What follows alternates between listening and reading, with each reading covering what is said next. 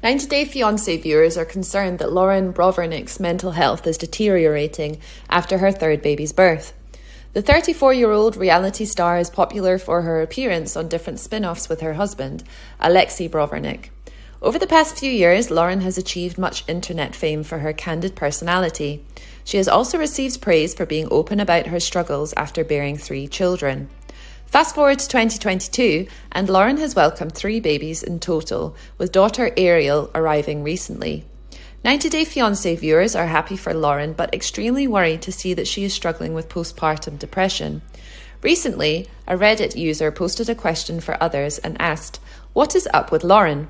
They added that it's hard to see the reality star publicly weeping while making statements such as, "Just one of those days where I can't stop crying, just trying to keep it real."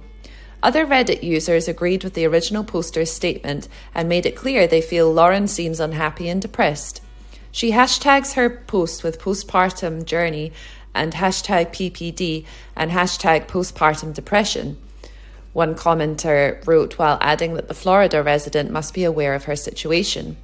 Many viewers also blame Alexei, who is often missing from Loren's Instagram posts. One person commented, "I don't like Alexei at all. He seemed hell-bent on wanting more kids even though Loren has been through physical and mental hell." Another commenter added that Alexei simply travels around and doesn't care about his family, adding, "He did so while his wife was in the 3rd trimester of a known high-risk pregnancy."